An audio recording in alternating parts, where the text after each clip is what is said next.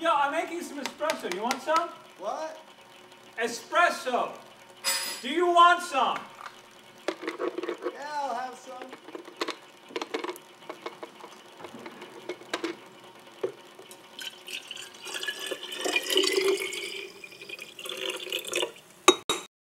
For example, one day I was on the bus right before Christmas. The bus is completely full and people are still waiting to get on. And the bus driver comes back up into the bus and asks if anyone would stand up for the whole ride so this woman and her child, sight unseen mind you, could sit down. Before I could volunteer, some schmuck from the front of the bus jumps right up without hesitation. For half the ride, I try to understand how someone could do that so quickly and without hesitation. And it finally occurred to me why. He's probably such a despicable person the rest of the year that he has to do something to be able to pacify his conscience. He has to be able to think to himself, at least I gave that woman and her child my seat. At least I got up for them. At least I did that. No matter what else I do, at least I did that. I can't be all bad. He couldn't just be a nice guy. It never even crossed my mind. All right, let's forget about what this guy was. Let's talk about the script. I know what you're gonna say. Yeah. You use the name John too many times. Too many what?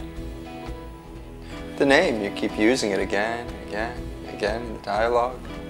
I can change it. I'll use Fred. Fred? You're missing the point. It's not about Fred, it's not about John.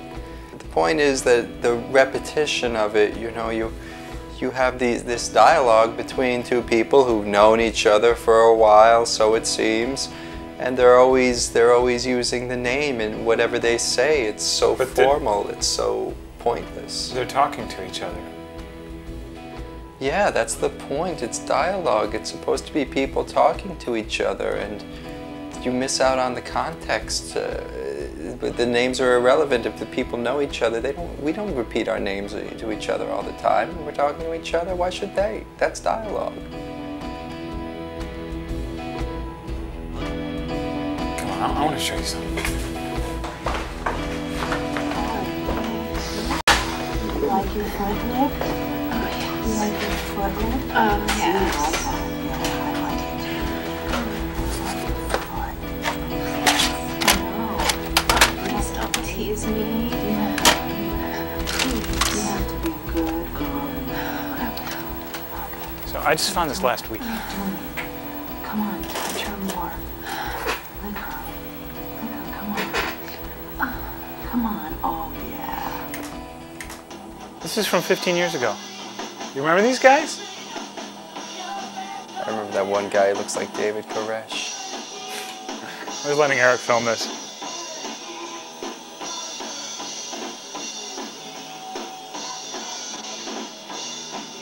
See, I thought he was doing a bad job, so I took it off him.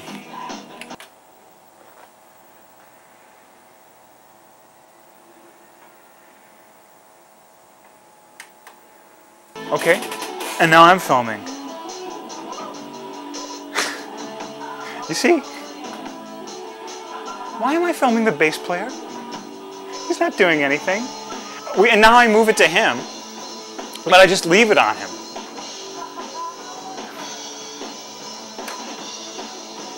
Do you see? No, I'm seeing something from 15 years ago. Yeah, but at the time, I thought it was perfect. I was so sure that he was doing a bad job, then I took it off him. I don't get you. Only now, 15 years later, only now do I realize I suck. I did a rotten job. Right, okay. Let me try rephrasing this. I understand the concept and Yes. Yes. I know how bad your filming is. I mean, I remember Fame. I know how bad at it you are. I do. I do. This is not new.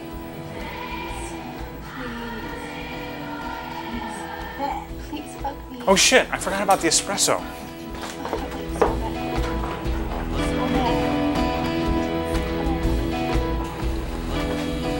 Okay, you see what's happening? If you don't do this, the espresso tastes burnt. That's annoying.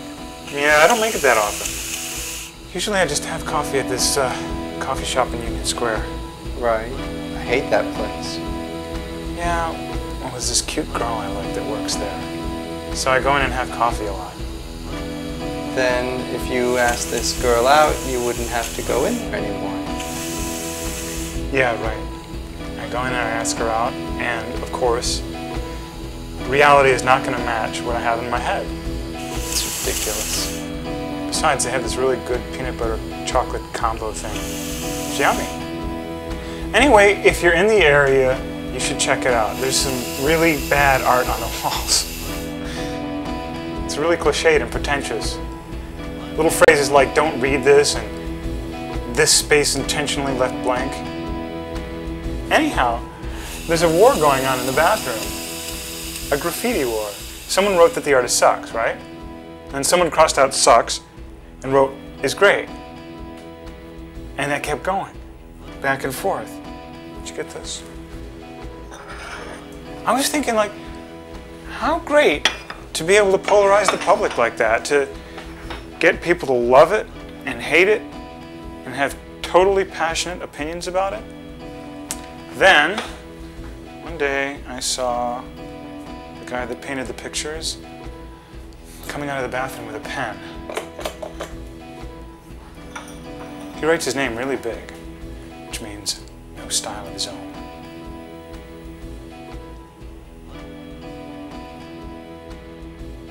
This coffee sucks.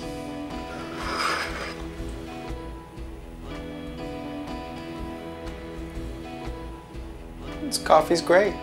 Yeah. Machine makes pretty lousy coffee.